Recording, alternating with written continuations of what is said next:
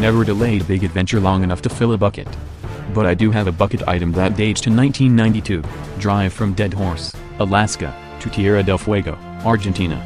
26 years later, it's time. But first, I needed a vehicle. And a Jeep Wrangler was not my first choice. Growing up as a kid in the Midwest, I loved Jeeps. But around 10 years ago I went on a camping trip to Death Valley with a colleague, testing the early JK Wrangler against the competition. By the end of it, I couldn't justify the ergonomic and physical punishment for the admittedly massive capability.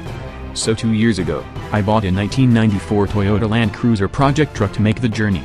I paid too much, and the cruiser revealed itself to be not a garage project, but the Manhattan project. I took this as a good omen. Adventure begins in the deep end, so why wait to get there?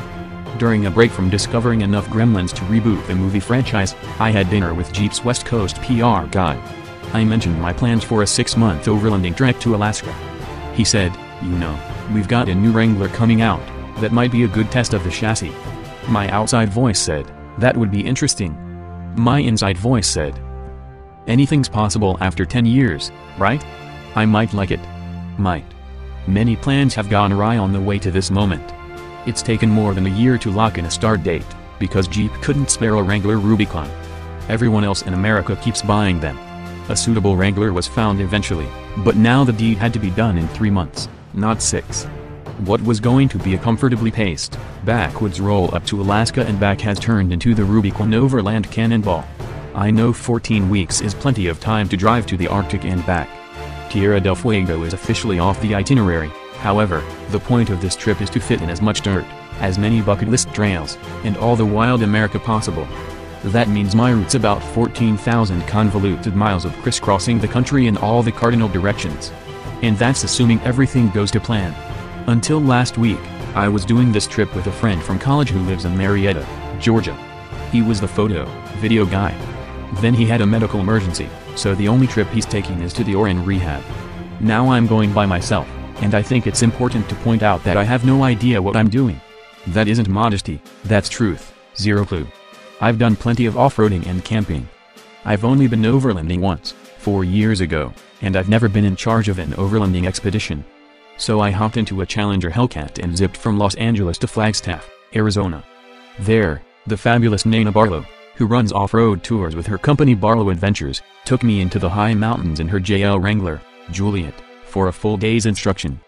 She taught me how to use a high-lift jack and a winch without killing myself, how to splice winch cable, how to tie knots and make a dog bone, how to keep my Jeep from sliding sideways downhill during the recovery, and how to avoid the kill zone. When we weren't on the mountain, she showed me what to buy and how to pack. Then she sent me goods and made introductions. Assuming I come back alive, Nana Barlow will be 85% responsible. She is the patron saint of this trip.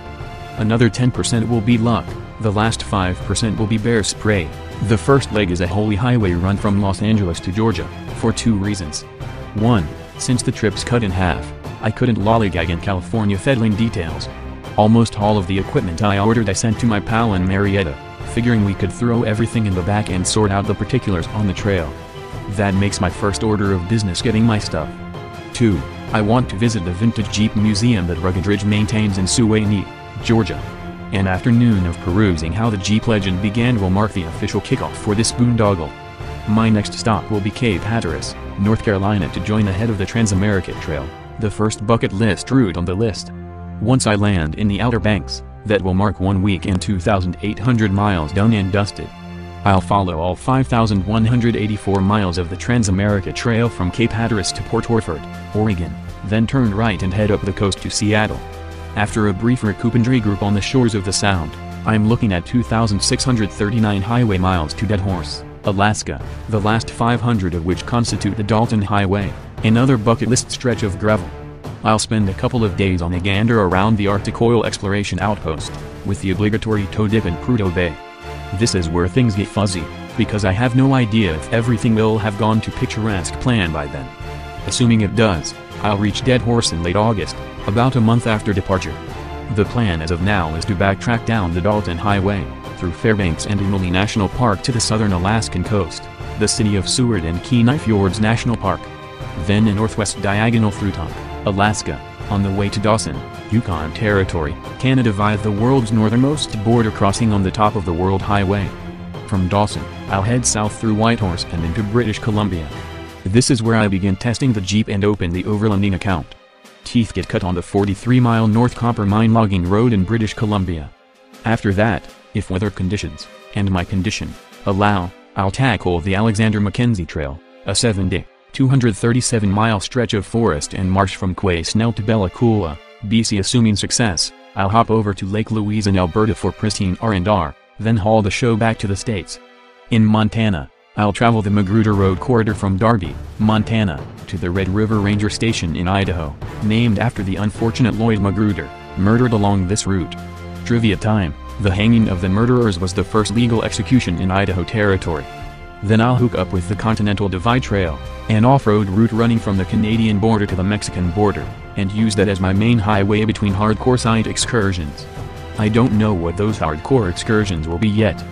The Morrison Jeep Trail in Cody, Wyoming? The Alpine Loop in Colorado? Jeeptown, USA, Moab, Utah. With so many weeks and so much trail between here and there, I have plenty of time to game plan. First, though, I have to get to Darby, Montana, in one piece, with a Jeep that is also, hopefully, in one piece. As of writing, this is where we stand. I picked up a 2018 billet silver Jeep Wrangler Rubicon with a soft top headlights on Sunday, July 22nd. Completely stock suspension, 33-inch tires, 3.6-liter V6 under the hood, 8-speed automatic. Jeep fitted Mopar's 5-inch LED lights, a worn winch, Mopar HD rock rails, a cargo mat, and mall bags. It had a full tank of gas and 9,035 miles on the odometer. When I'm finished checking lists and packing items, I leave for Georgia early Wednesday morning, July 25th. I'll be back in early November, Spartan style, either with my Jeep, or on it. I'm covering the entire thing in words, pictures, and video. If you have advice on places to see or avoid, things to do, or just how to avoid becoming naked and afraid on the Wimpsaw Forest Trail, leave your comments below, on any of Autoblog's social media channels, or send word directly to dries@outlook.com. Before I go, I want to thank a few folks for invaluable advice, gear, and other contributions that I'll cover along the way: Scott B. and Trevor D. at Jeep, Nana Barlow, again, Chris Collard of Adventure Architects and editor-at-large at Overland Journal, Sean Holman at Truck Trend, Kevin and the Multi-Tool Maestros at Leatherman, Justin and the Recovery Experts at Factor 55, Hank, Dave, and the All Jeep All the Time Gearheads at Rugged Ridge, wise words from Scott Frary at ARB, and Pam R.